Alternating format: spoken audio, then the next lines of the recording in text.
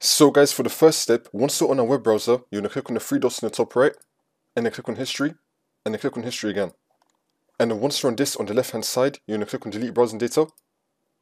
And now you're going to set the time range to all time. You're going to select cookies and other site data, and cache images and files. Select both of these, and then click on delete data. And now for the next step, you're going to head over to the ChatGPT website. It's going to be saying ChatGPT right here, or maybe saying OpenAI. Just head over to the website, and then once you're on this, you're going to click right next to it, this right here. Now you're going to select cookies and site data, and then click on manage on-device site data. You want to delete everything that comes up here.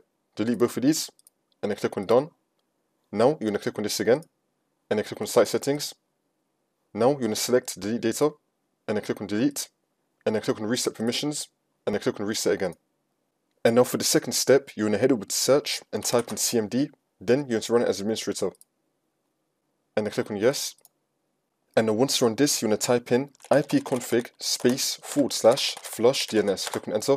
And now we're going to type in netsh space winsock space reset and click on enter again. And now we're going to type in netsh space int space ip space reset and click on enter again. And now for the last step, you're going to head over to search and type in network reset. Click on it. And then once you're on this, you're going to click on reset now, and then click on yes. It's now going to restart your computer automatically in 5 minutes, or you can just do it yourself, and then the problem should be fixed.